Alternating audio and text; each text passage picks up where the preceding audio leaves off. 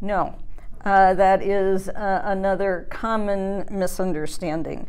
There have been a lot of studies that show that there is a large percentage of boys, particularly boys in the child welfare system, who are victims of sex trafficking. And there are a number of myths that go along with that. One is that if boys do it, they want to do it, it's consensual, they're not girls, they're not being forced. That's not true.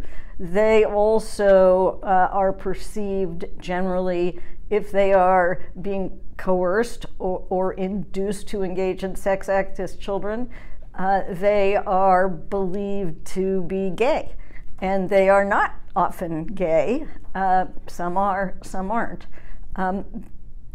In King County, the county I live in the state of Washington, we have a